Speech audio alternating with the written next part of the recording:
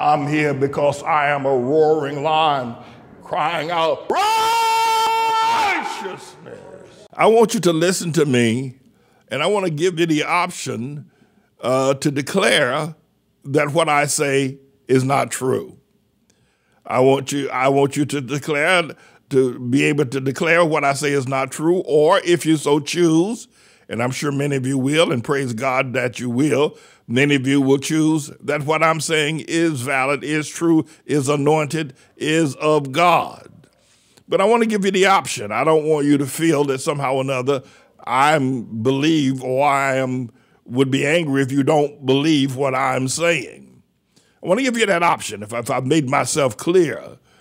I just want to talk to you. I just want to tell you what Almighty God has said to me, and I want to tell you what the Lord God Almighty has said to me over the past 43 years, and more specifically over the past 31 years since 1991, or 32 years.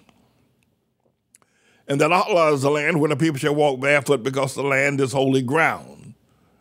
And Almighty God has sent me as his messenger to prepare a place for him to return to.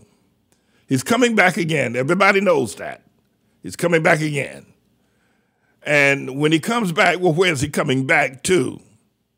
Well, simply by deduction, of course, you don't have to believe anything I say. You can go ahead and say, well, that's not true, that's not true, that's not true. But Pastor Manning, I'll give you the benefit of the doubt, and I'll listen to you. And there are many of you who say, Pastor Manning, what you're saying is absolutely true. It is biblical. It's written in red. It's written in the blood.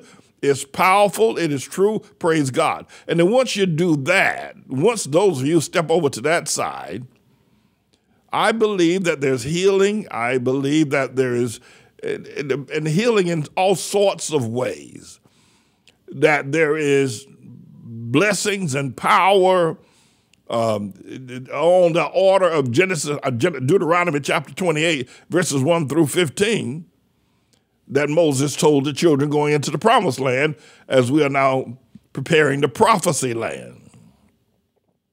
I believe there are miracles, there are revelations, there are all kinds of beautiful things for those that believe.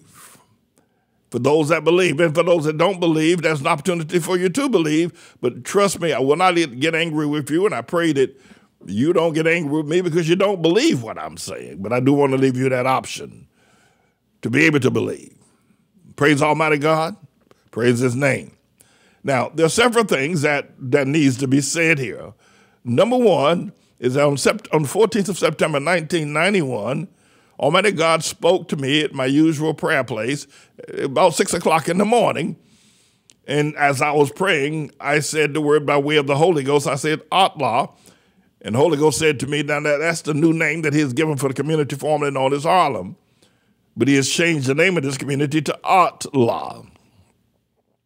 And later on, he told me 2 weeks later, the land where the people shall walk barefoot because the land is holy ground.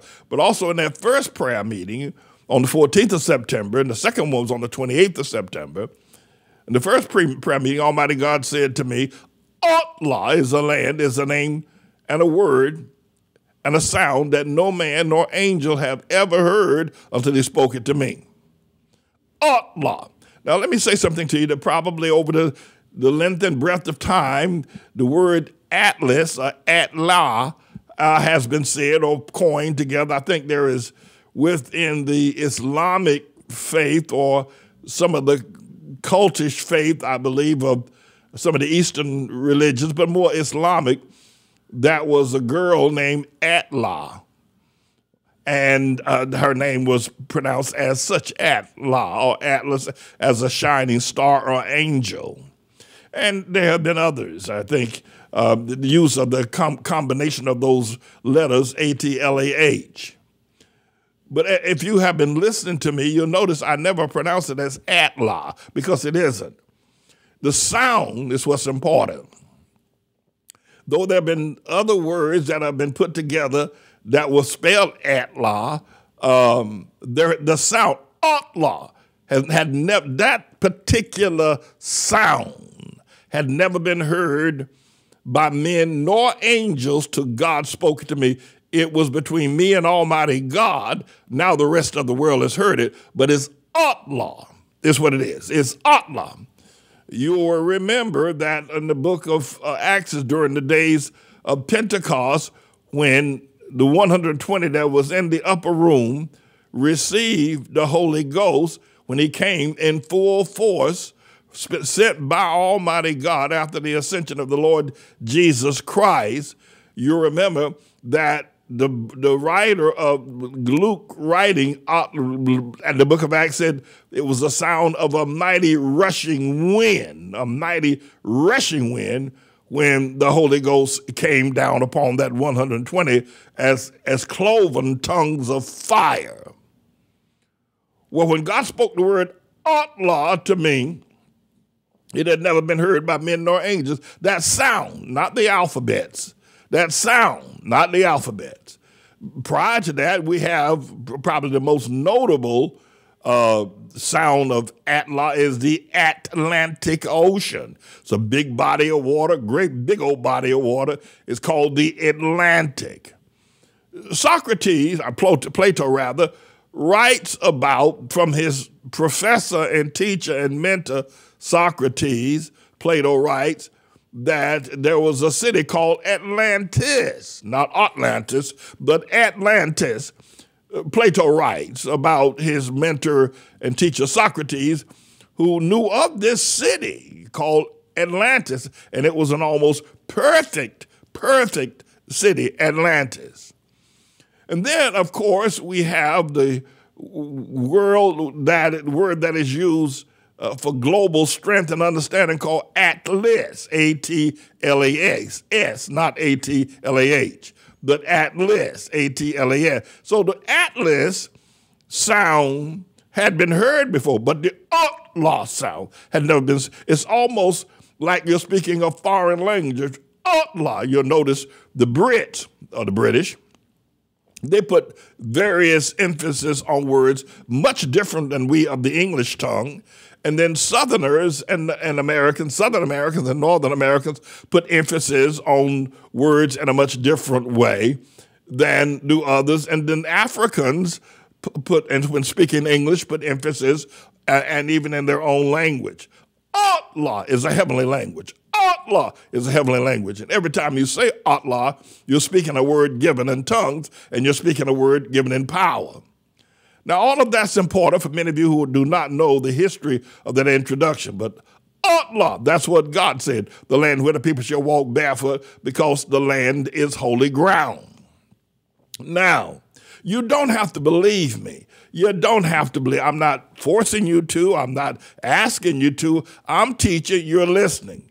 You tuned me in. You turned me on. I didn't come to you. You came to me. And so if you don't believe, I'm not going to get angry with you, but you're going to miss probably the greatest blessing of your life. If you do believe, then there are all kinds of other blessings and assignments, and you need to get ready to come and serve in ATLAH and get this place ready for the return of the Lord Jesus Christ. Now, I'm saying to you something that you partially are aware. By partially, I mean you know that Jesus is coming back again. He's coming back. And I'm going to show you in a few moments, not just this moment, I'm not going to pull it up just yet, but I'm going to show you in John's gospel when Jesus was standing on planet Earth. When he was standing on planet Earth, he said to them, I'm going to prepare a place for you. And he was standing in the Middle East. He was standing in the Middle East on planet Earth. He was standing in the Jerusalem area. You don't have to bring it up now, I'll bring it up later. But he was standing in the Middle East on planet Earth. And he said to those that were listening very carefully, he said, I'm going to prepare a place for you. Now, essentially what he said is that he's not going to prepare this place. He could have said, especially for all of my haters and detractors, and I don't want to give them a lot of attention, but he could have said, I'm going to prepare this place. I'm going to prepare Mount Olivet for you. I'm going to prepare Judah for you. I'm going to prepare the Jordan for you. I'm going to prepare Bethlehem for you. He could have said that. Surely he could have. But that's not what he said. Now listen to me very, very carefully. Listen to me very, very carefully. Listen to me very, very carefully. He says, I'm going to prepare a place for you. Once I get that place prepared, I will come again and receive you unto myself. Now, I'm saying to you, he commissioned me on the 14th of September. You keep listening. Just keep listening.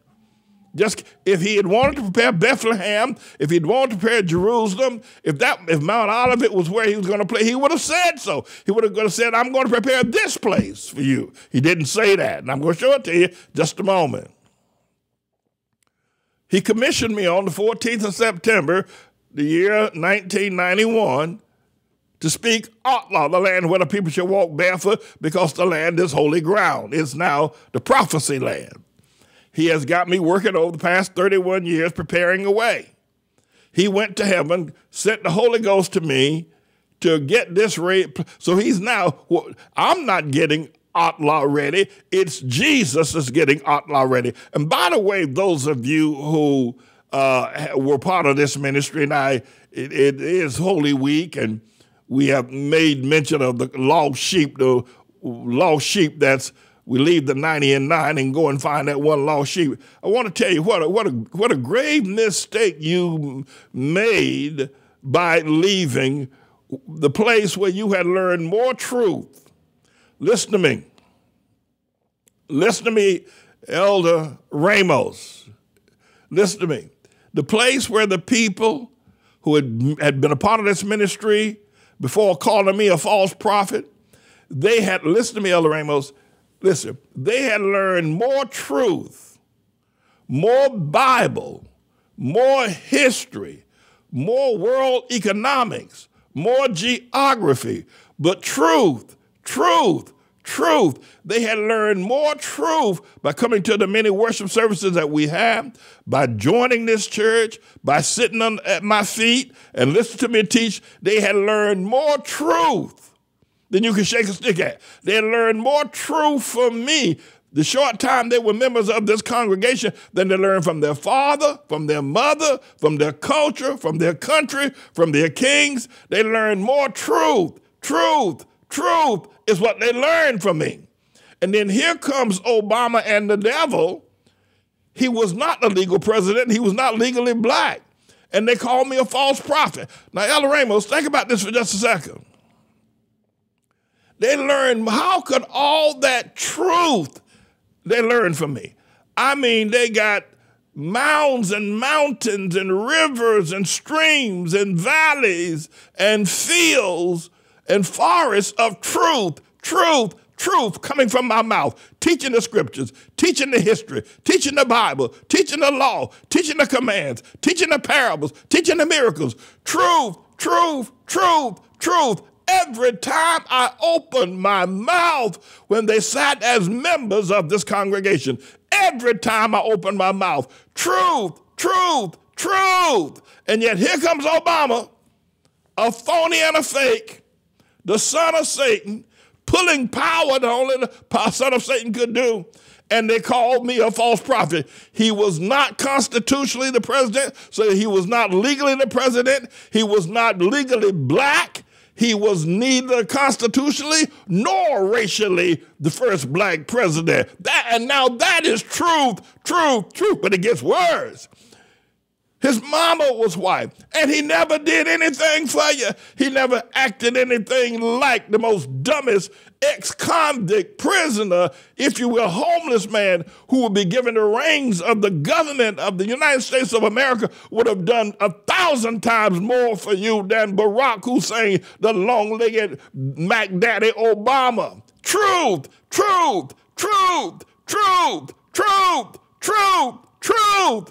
is what you heard from my lips. Truth is what you heard.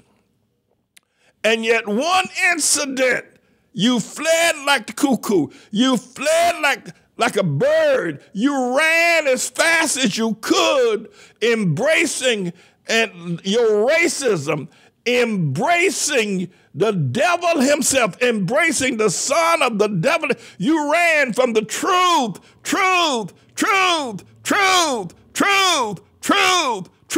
that I taught you year after year after year, Sabbath after Sabbath after Sabbath, prayer meeting after prayer meeting after prayer meeting. Truth truth, opening your eyes more than your father, more than your mother, more than your school teacher, more than the university. Truth, truth, truth, truth is all you heard. Growth, growth, growth is all you heard and did when you heard me. And yet this one incident you call a false prophet. This one incident where I went up against the devil's son himself, and he hid from you his birth certificate. He hid from you his true race, his true father. He hid those things from you and showed you a lie.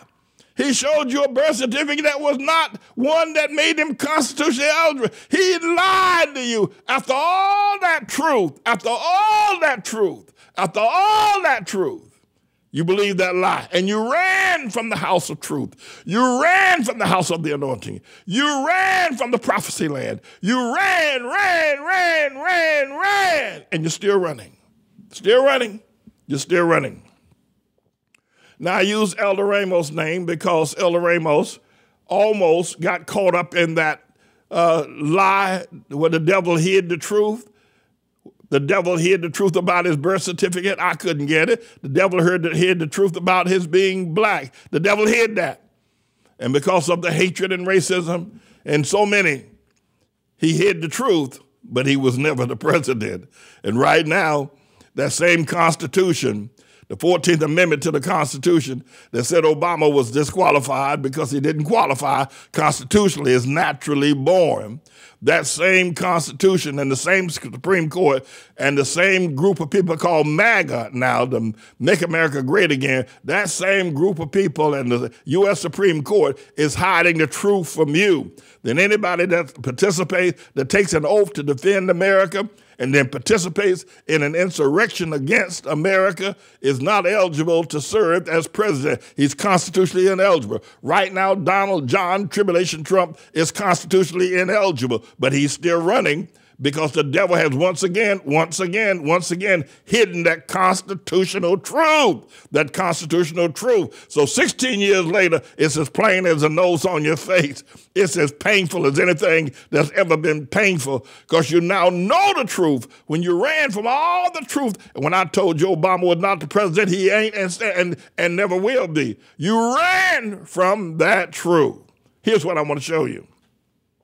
I'm going to ask the engineer to bring up John's Gospel, chapter 14, and I want to show you something. If Jesus was going to prepare to return to Jerusalem or to Mount Olivet or to Bethlehem or to the Galilean Sea or to Nazareth or to any of those places within the Bible, he would have said so. He would have said so. When he got ready to send the children of Israel, first he sent them into slavery, and when he got ready to prepare the land for the children of Israel, he took Abraham up out of the land of Ur of the Chaldees. You know it to be the truth. You know it to be the truth.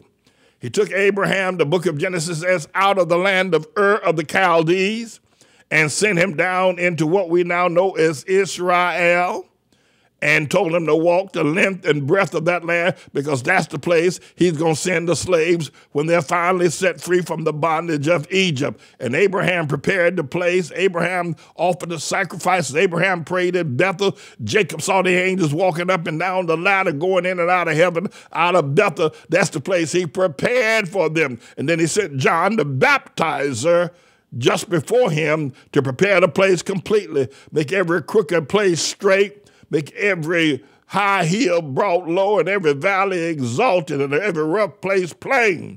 John did that. Now, if he was going to, when he came to his own. He came to his own in the promised land. I'm saying when he comes back the second time, and he's coming back the second time, he's coming to his own in the prophecy land. He's coming back to his own in the prophecy land. Now, I'm going to show you where Jesus said he's preparing the place, and he's got me preparing it.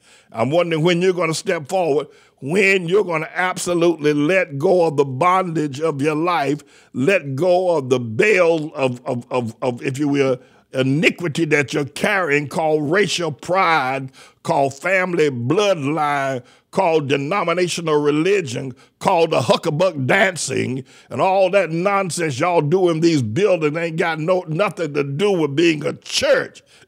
You'd better use it as a cotton gin than a church. All that buck dancing, all that jumping up and down and stinking up the place, getting ready on Sunday, and doing it on Sunday, by the way. Getting ready, the first thing you do, you get in and you break out, you start dancing.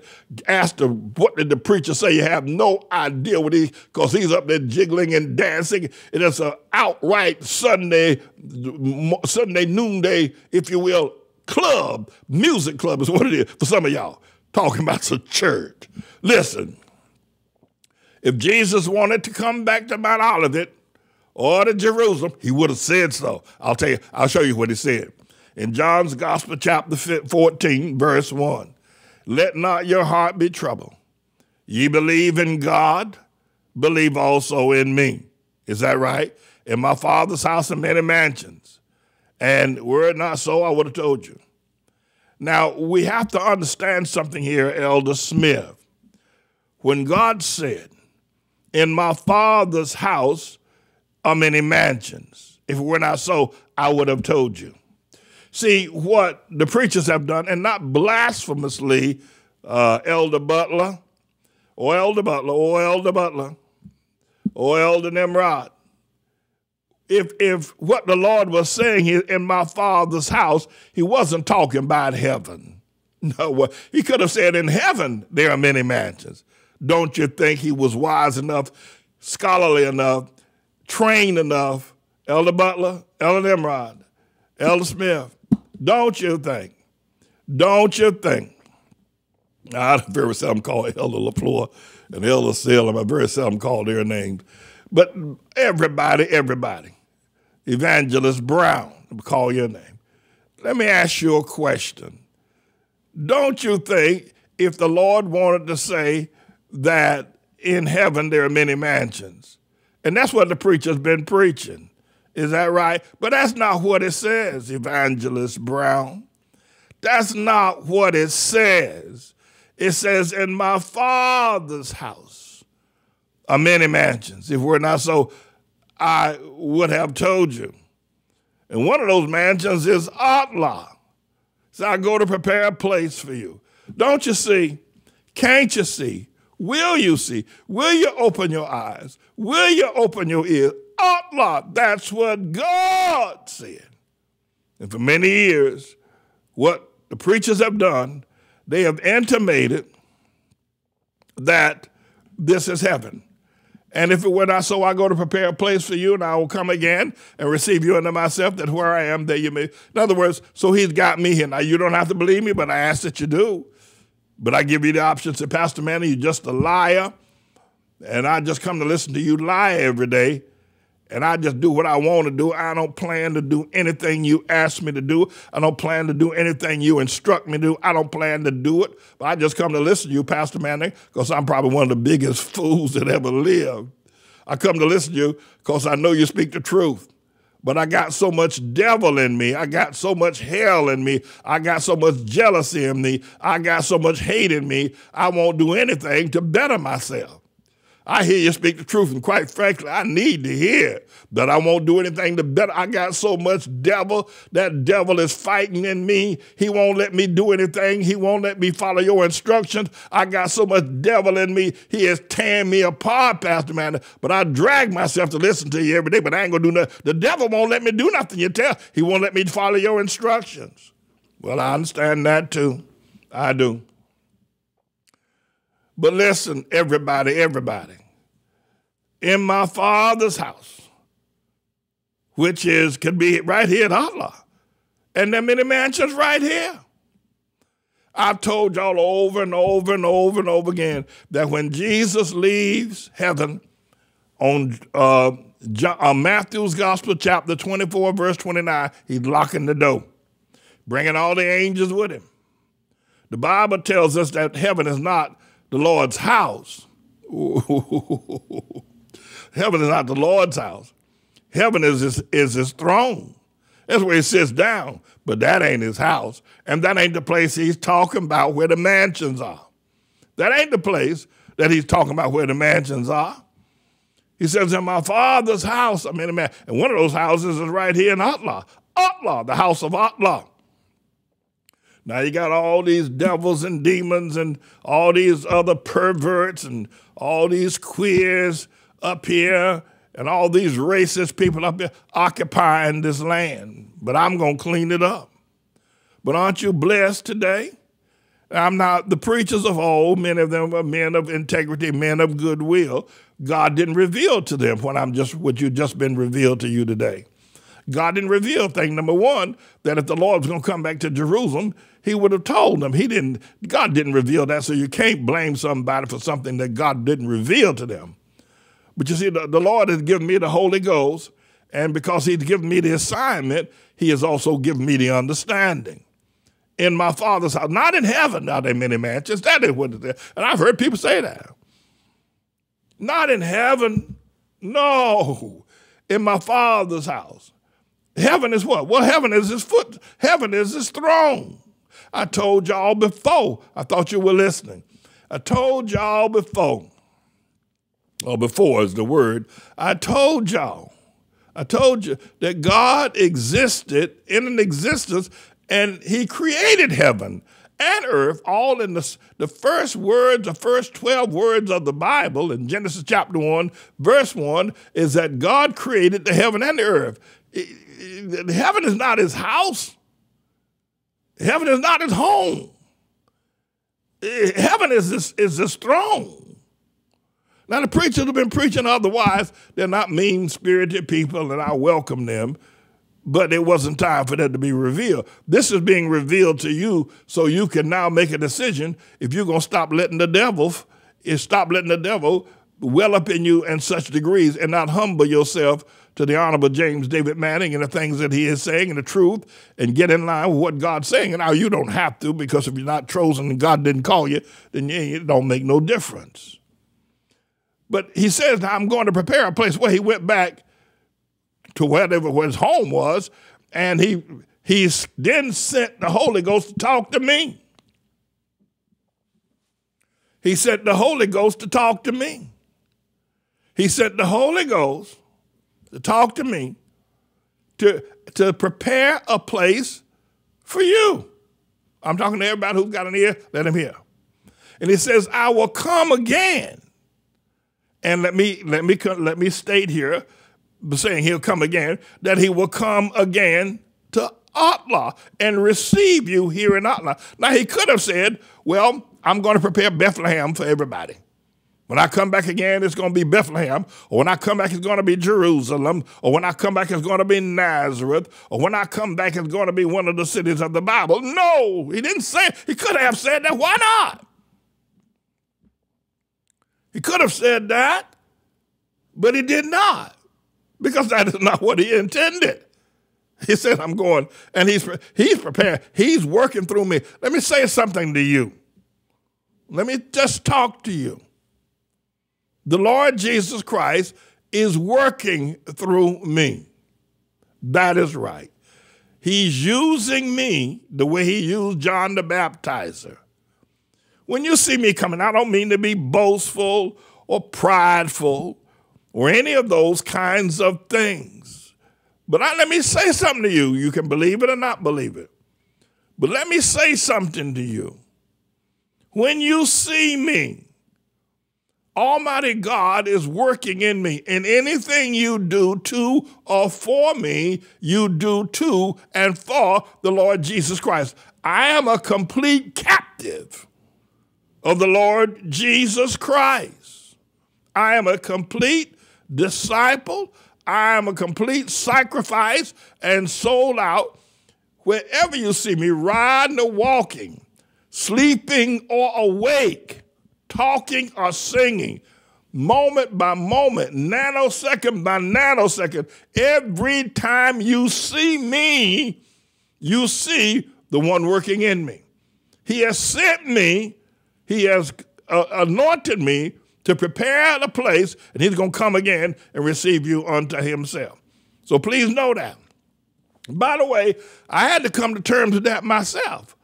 about the Lord Jesus Christ. I had to come to terms with that because there are things that I could not do. I mean, I had to come to terms with leaving the Baptist power.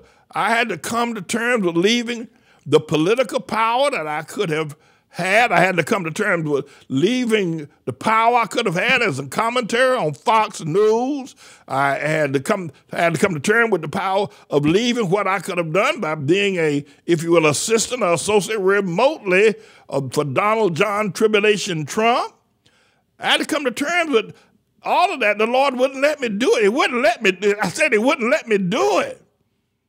And a whole lot of other things that He let me do, and things that I do that there's no way that any other human can do, save I be able to do them through the anointing and through the power of Almighty God.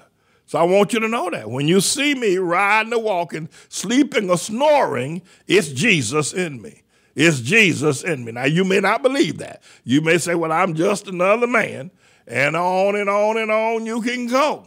But I can tell you this, you've never heard any man talk to you the way I teach you. You ain't never heard no man teach you the way I teach you. So that's because, you know, Nicodemus, like some of y'all, went to Jesus, the Bible said in John's gospel, by night, and said to Jesus, there ain't no way you could be teaching us the stuff, teaching the way you teaching, except God be with you.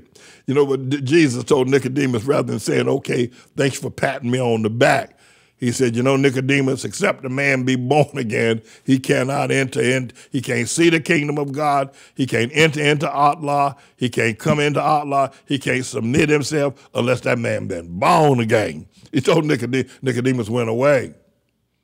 But that's right. That is absolutely right. There's no way. There's no way I could survive what I'm doing.